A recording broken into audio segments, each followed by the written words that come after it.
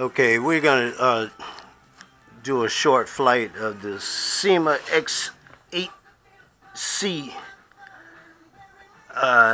minus the C. You can see I took the stock camera off of that. What I have attached using just peel and stick Velcro, I kind of made this my version of the credit card mount.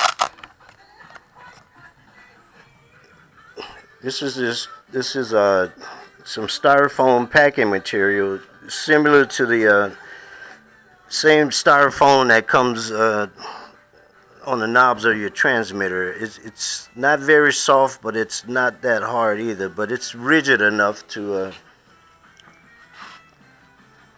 hamper some of the vibration from Fat Boy here. The X8 is notorious for its Jello. So I'm just going to try this out, see how it works. The credit card part of this is the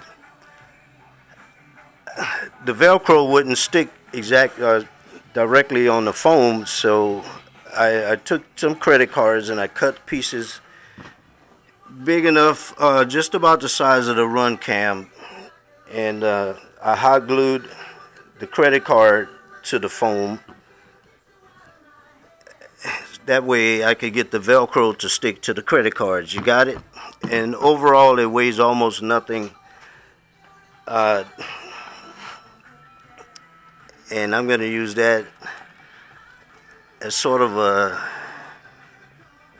extension of the belly of the quadcopter, so I can get the camera lower and try to avoid getting the legs in there. And it's also going to help with the Jello.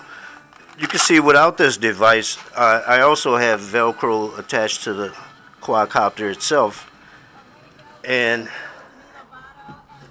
the RunCam or my SJ cam will, with its Velcro attachments, will attach directly to the belly of the craft. But remember, like I said, the XC is notorious for being a Jello maker, and that it is. It's a big, powerful aircraft, and unless you got perfectly balanced props, it's just like a tire on your car that needs balancing. It's gonna shake, but it'll fly. It'll still fly though now. But your camera shows it. You can't see it with the naked eye, but your camera, the video don't lie. Okay, so let's check that out.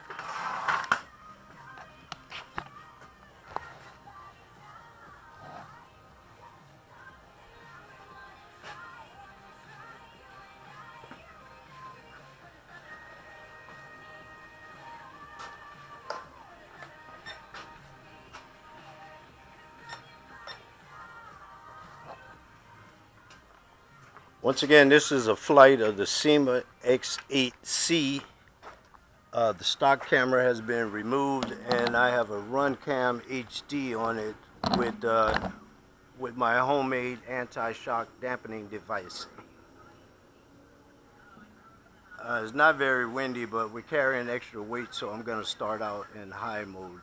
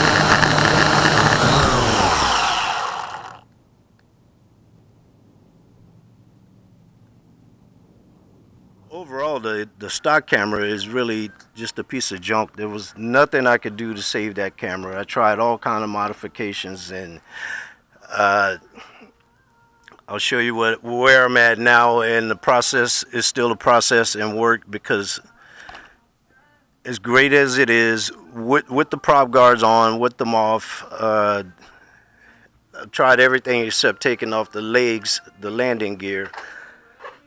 This is a Jello maker, but a fun, very stable, nice quadcopter to have in your collection, and very, very nice to fly. I love it. I love flying it with nothing on it, trying to pretend it's a sport copter, but it's way too heavy for that. It's a great camera bird. That's my Syma X8-C. Had the RunCam on it. It flew very well. And we'll see at the end of this video what the Anti-Jello homemade device I made, how did that work?